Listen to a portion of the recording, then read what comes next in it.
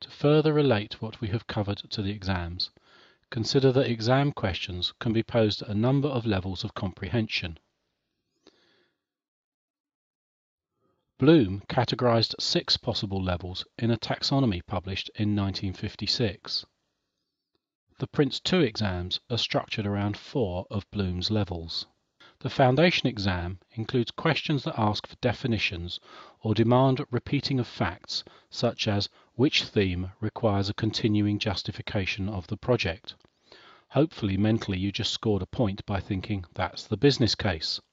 Questions in the foundation exam get no more advanced than basic understanding of the method's elements, such as who assesses the project's justification, or who is most likely to assemble the description of the project's justification, of which the best answer would be the project board for the first and the project manager for the second.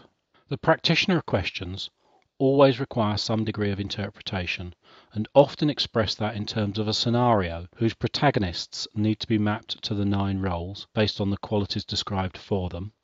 For example, the sales manager knows what is wanted and her staff can describe it in detail would suggest that the sales manager is senior user.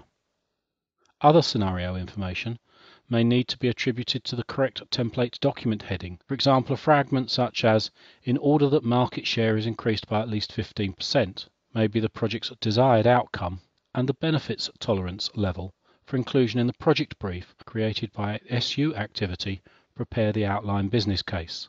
You may get a better idea by downloading the work files for the course's subsequent chapters and looking at the practitioner exam questions that are included there. Everything is based on the syllabus, as explained in our next video.